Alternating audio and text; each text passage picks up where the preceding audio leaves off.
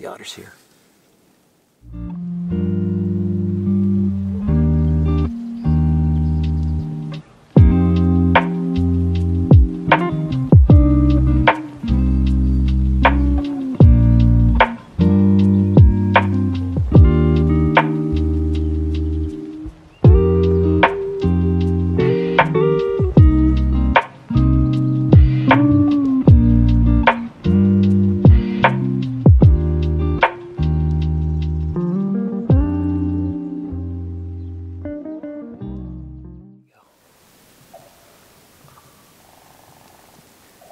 Raven and a woodpecker. It's so quiet out here right now. I'm going to set up a blind for otters. I found a pond that has one otter in it. That's all I've seen. So hopefully I can get some stills and some film of this otter feeding and eating in this pond. I think what's happened with this pond is the water's dropped and there's a gap now between the ice and the water, and I think there's a lot of room for that otter to move around in there. But he's got a couple of, I wouldn't call them air holes, but exit holes where he can crawl up on the ice. There's 3 of them, and the difficulty for me is which of the 3 am I going to set up for? Can I set up for 2 of them, or can I set up for just 1 of them? It's going to be tough, and I think I'm going to be shooting down a bit, which is not what I want to do, but I don't think I have a choice because I really don't want to walk out on the ice, because if I walk out on the ice, the noise is going to alarm that otter. And if I do make too much noise, I'm not going to shoot today. I'm going to come back another day and try it. So worst case scenario, this is just going to be a setup for the blind, and then first thing tomorrow morning I'm going to come in. So let's continue.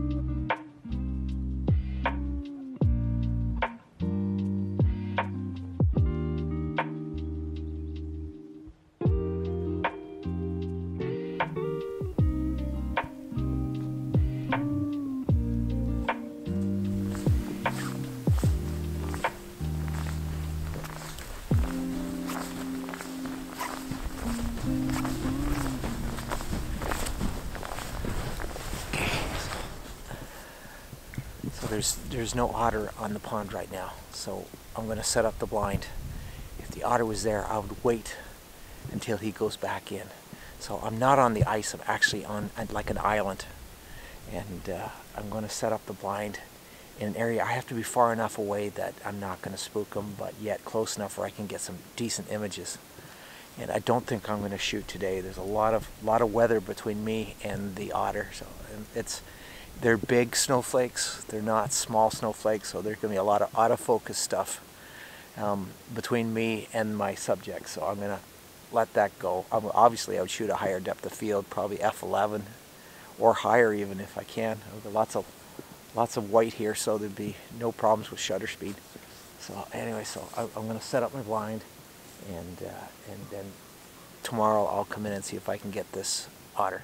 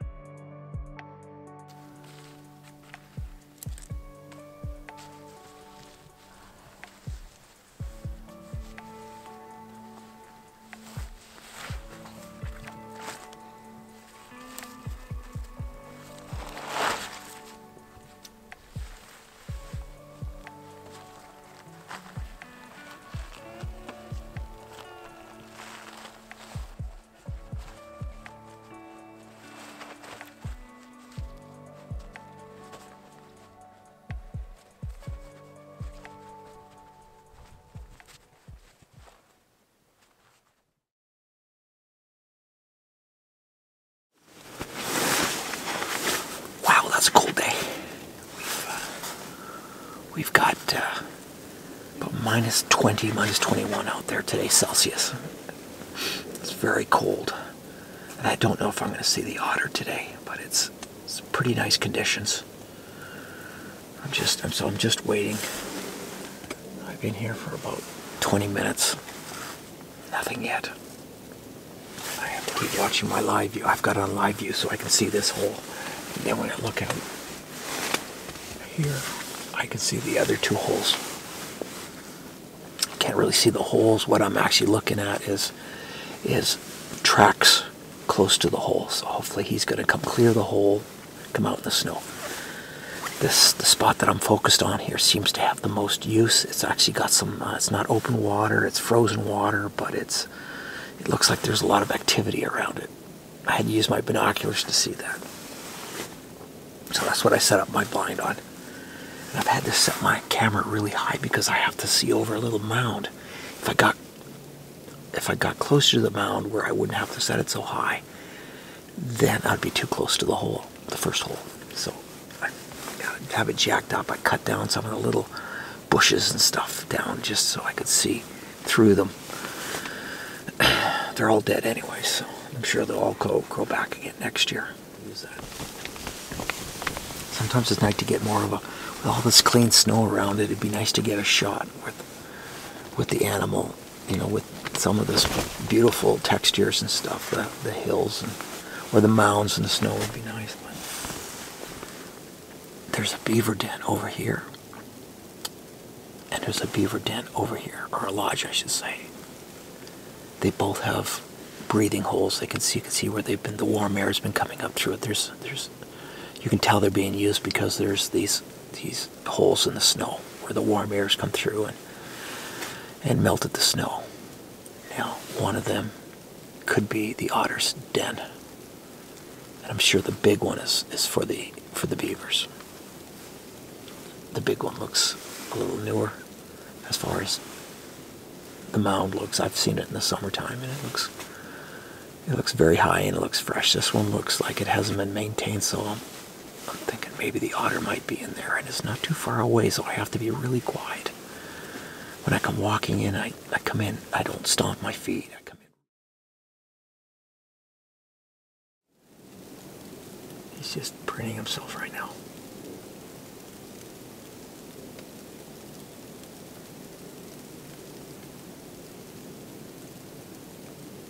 All right. He's just slipped into the hole. I'm going to show you. Alright, got it. Look at this, look at this. Can you see that?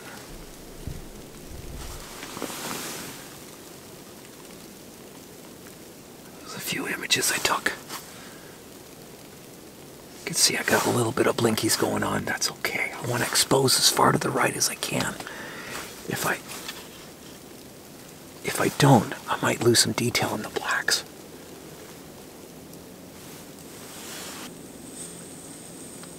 Oh, there he is. He's looking at us there.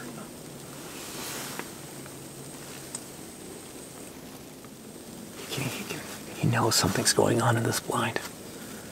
He keeps turning his head and looking this way, but he's still comfortable. He's just laying there. He's actually got his eyes closed.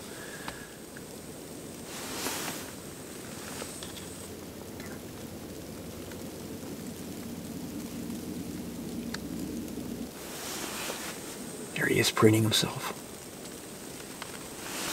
You can see that. I'll pull you in a little closer.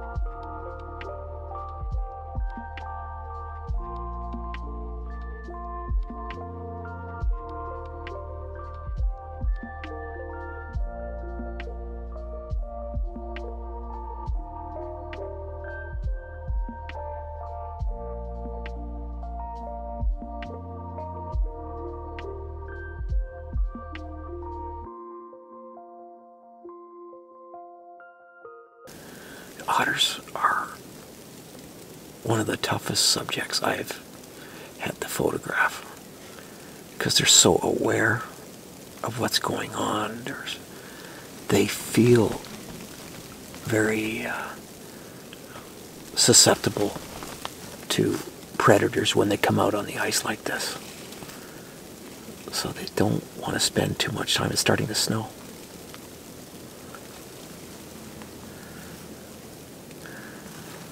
So they don't want to spend a lot of time, even though I have followed otter tracks for kilometers just on the land, through the trees, through the bush, and nowhere near any water.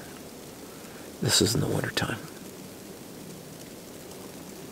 And this is really the best time to photograph them. I mean, to photograph an otter on the snow is just a spectacular image, I think, if you can get a good one.